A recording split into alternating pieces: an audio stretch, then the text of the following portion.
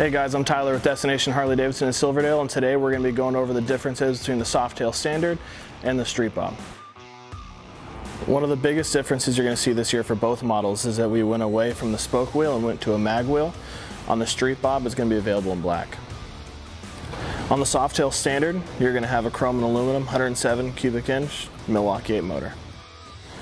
The Street Bob's also going to come standard with a passenger seat and passenger pegs as well. One of the biggest differences our customers are going to see with the Street Bob is we have the blacked out 114.